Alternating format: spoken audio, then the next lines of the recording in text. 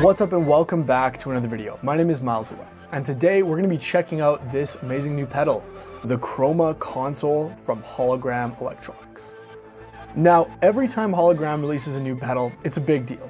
Their microcosm pedal, quite literally, no exaggeration, set the entire pedal world on fire, and I think it's probably one of the most popular boutique pedals that has been released in the last 5 or 10 years. So now that the Chroma Console has been out for several months, I wanted to take a look at it now that the hype has died down a little bit and see kind of what it is all about, whether it's worth the hype, and whether or not I would recommend it to you to add to your board or to your synth rig.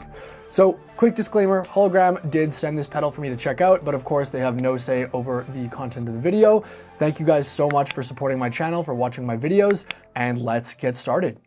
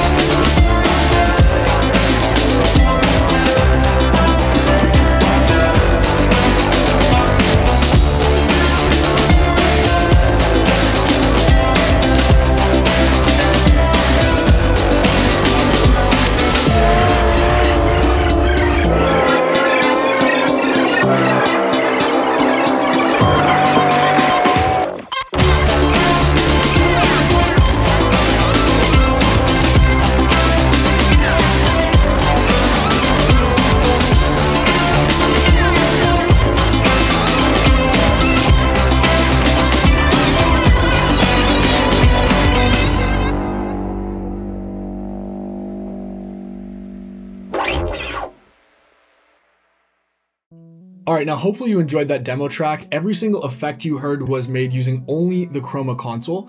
I recorded everything in dry, either direct through the pedal or using it as a send in Logic, which is my favorite way to use this pedal. But before we jump to the top-down view and learn about why I like this pedal and how I like to use it, I got a lot of questions from you guys on can the Chroma Console replace certain pedals? Can it be the only pedal on your board? How does it do for specific effects emulating them?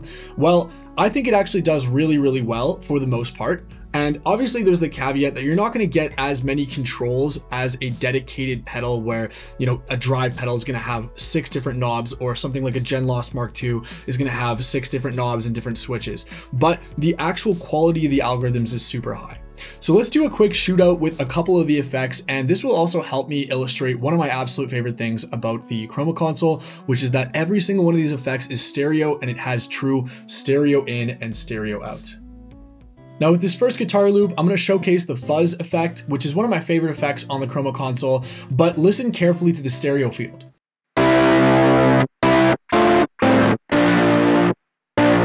That's right, this is a stereo distortion effect. Every single effect on Chroma Console is completely stereo.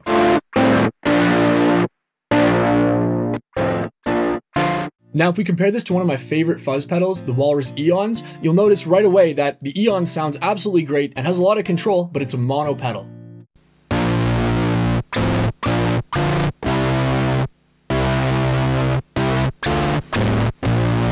So bear that in mind, that every single effect on the Hologram Chroma Console you're getting is completely stereo, which is, in my opinion, absolutely huge and really saves a lot of time and headache when making signal chains when you're dealing with something that might be mono, like a fuzz pedal, trying to go into a stereo reverb or trying to switch things around. You really just never have that kind of headache with the virtual modularity of the Chroma Console, and I absolutely love that. For this next clip, let's check out how it does for lo-fi effects, which I think are one of its strengths, and I'm going to shoot it out against the Gen Lost Mark II, which is one of my favorite lo-fi pedals. Now you'll notice obviously the Gen Lost Mark II has a lot more controls, but we can actually get really similar tones by utilizing some of the other modules.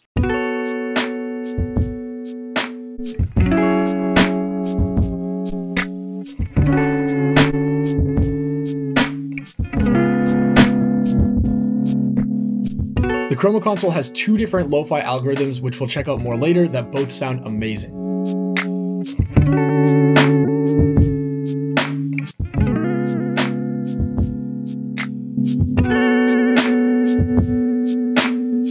Here, I'm enabling some drive and some gesture recorded tremolo to add that lo-fi warble. We'll get into gesture more later.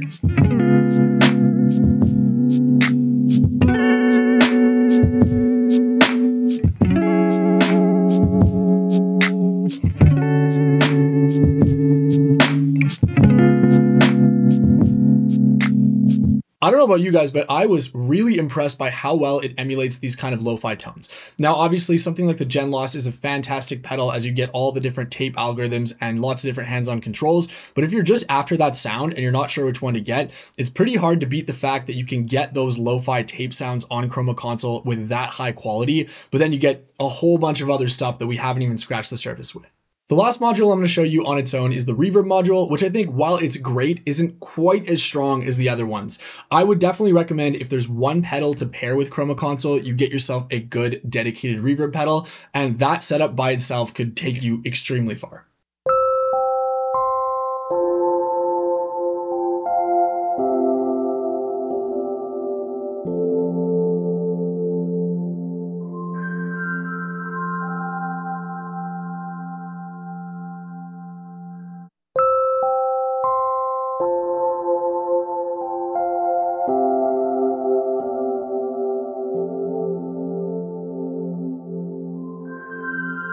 As you can tell, the Chroma Console reverb, while it sounds lovely, just isn't quite up there in my opinion with dedicated full reverb pedals like we saw, which is totally fair. I mean, you're getting so much other stuff with this. So again, I would definitely recommend Chroma Console and then a reverb, and you're pretty much set for any pedal board need. For fun, let's just showcase how powerful this thing is by basically making a chain with 4 boutique pedals that cost probably well over $2,000 and then remaking that same chain with Chroma Console.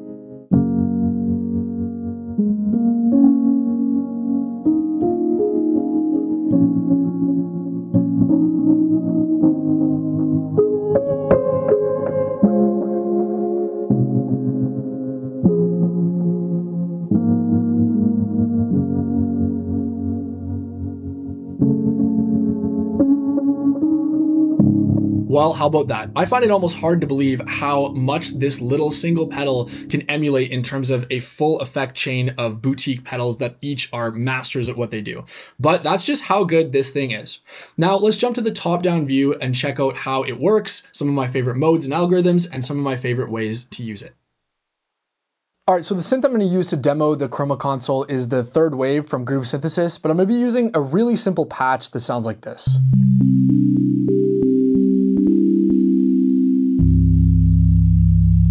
It's basically just a simple sine wave with a bit of filtering and a bit of white noise. And I'm using this patch because I want to showcase just how wild and different we can get in terms of sound design using just this pedal from a very basic starting point. So I'm not going to go through every single one of these modules in great detail. There's already a great video from Mark Johnston that's already almost 2 hours long, but what I want to show you instead is just some of my favorites and, more importantly, the workflow of this pedal, because that's really what makes it special. So let's start off with the character modules. There's our sound. So if we bring in one of the first ones, drive,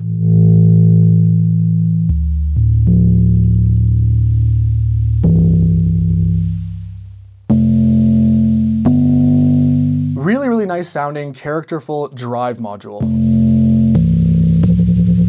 But I think where my absolute favorite one is this second module, Sweeten. And the others are great as well, Fuzz, Howl, and Swell, but we're gonna focus on Sweeten for now. Done subtly, This is just pretty much a sound better module. In fact, let's play a sequence that I made through this, and we can kind of hear how this gentle saturation and compression will really just bring up the sustain, make everything sound more full and more full-bodied and lovely.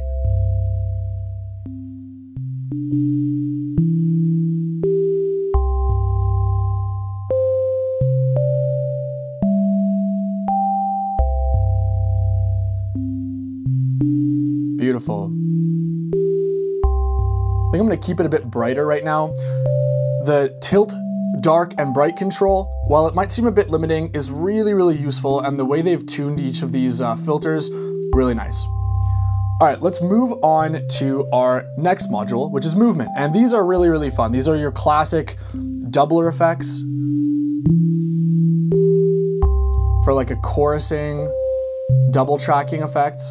Vibrato, which is my favorite. You guys know how much I love that subtle, seasick vibrato one sounds. And did I mention all of these are stereo? If I were to go and bring in the stereo spread to full, everything is still fully reacting on the stereo spectrum. I'm gonna keep this mono for now though, and we'll check out a couple of the other ones. Phaser's really cool, but I'm gonna use the pitch module. Tremolo, classic.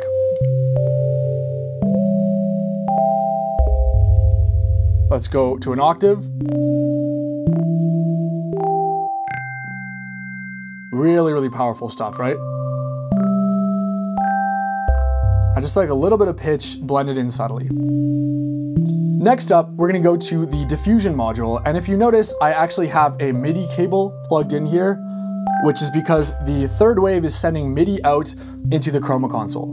The Chroma Console's ability to take MIDI in and send MIDI out from pretty much anything and also do MIDI over USB-C is huge. It works flawlessly and it makes it really, really great as a desktop pedal. As you guys know, I produce hybrid, half in the DAW but with outboard gear, and having MIDI over USB-C is a must in my opinion for any future pedals.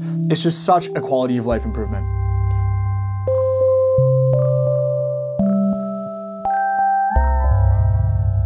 Got our analog delay.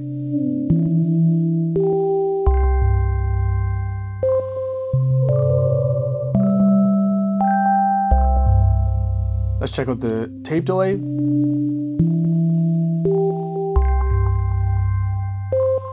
Beautiful. But what I really want to show you guys is the collage mode.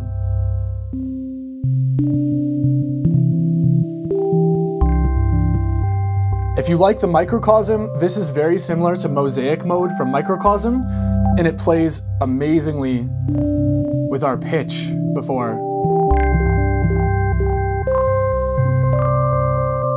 Let's increase the stereo spread a little bit.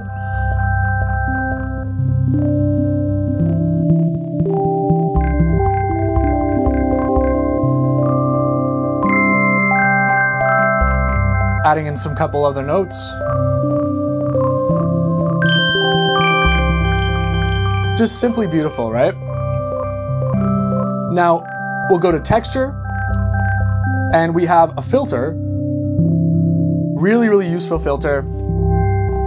Can be high pass or low pass. I really do wish that the filter was a one separate knob that could be used anywhere else in the signal chain, so you didn't have to give up these great texture effects, because I really do love the sound of the filter, but I find myself most of the time wanting to use one of the other effects. We've got squash. This is like another compressor, but where it gets really interesting is these last three. We already looked at cassettes and broken, which are like our VHS tape, really like generation loss style effects, incredible sounding. But a really cool one is interference. Like, come on, what an incredible sounding module. Interference is by far the most wild, and even at a little bit of subtlety here, it just completely chops up and mangles your sound. So I know I got some questions about how similar it is to microcosm and how much you could do. Microcosm is definitely its own thing and it's incredibly deep and powerful, but if you like microcosm, then collage and interference together can get you a lot of those similar, just amazing ambient tones, right? So I'm gonna stop this sequence for a sec. So it's a good time to show you guys how to save presets. So it's an amazingly simple UI. So we just click like this. We're gonna select, okay, let's go to preset 3. All right, and then let's leave. And now we have essentially our preset selector like this. So we could go and we could go restart to back to preset 1, and we have all of a sudden just nothing. Then we want to go back to our presets, and we go here, select it again, and just like that. So I've quickly tweaked some things, and we now have this sound with the fuzz and the reverb and this high pass filter, but we want to rearrange it to get a more classic shoegaze sound of distorted reverb. So what we're going to do, we press these 2 buttons and we can then choose which direction we go. So I'm going to do reverb first, and then the filter, and then the character, and then the movement last. And just like that, now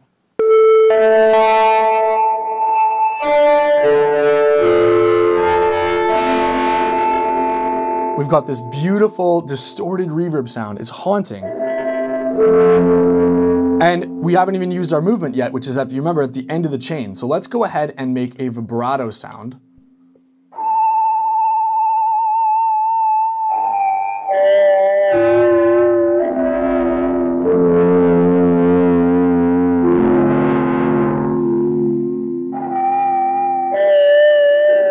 Absolutely gorgeous, right? So what if we wanted to make this a little bit more lively? Well, that's where the gesture system comes in, which again, aside from the ability to do the FX setup and change the signal flow, gesture is my second favorite thing about this pedal. So gesture is essentially like live automation for any of these parameters. So if we wanted to, for example, change the amount of vibrato, let's start with that. So we're gonna start with no vibrato. And then over time, we're gonna build up to lots of vibrato. So how we do this, we tap these 2 to enter gesture record, and we start to record. And you can see the light turns red. And then once we're done, we just hit exit.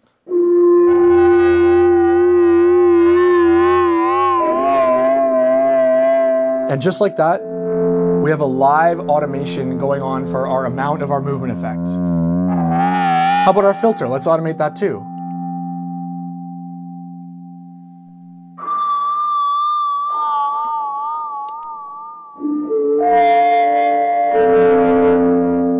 Like, wow, just like that, we've got this really complex moving sound. And what if we decide, you know what, we went too far, we don't like it. All we have to do is we hold these 2 buttons and it resets it back to how we had it before. Now, I think this UI of just basically being able to click any of these combinations of buttons and then hold them down to immediately undo everything really creates a great incentive for creating sounds and experimenting, which I absolutely love. So let's wrap things up by creating a brand new sound from scratch. If you remember, I'm going to go into presets and I'm going to go back all the way to number 1 and then load it up, and we're blank over our sequence here. So let's have some fun and create something really interesting using everything we've learned.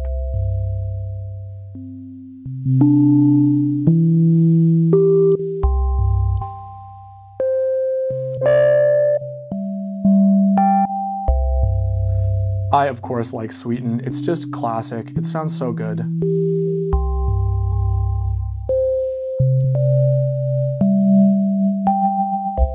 Let's do some modulation gesture recording on the movement.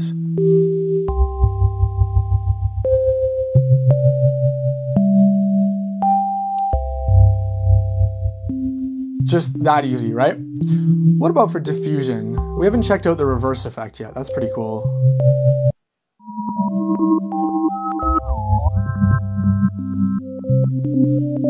Absolutely beautiful, right? It's reversing it an octave up. And for texture,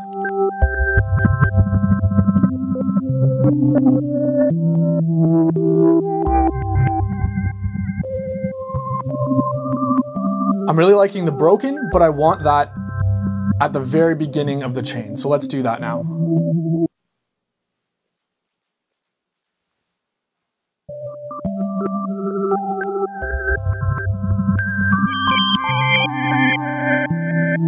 Gorgeous, right?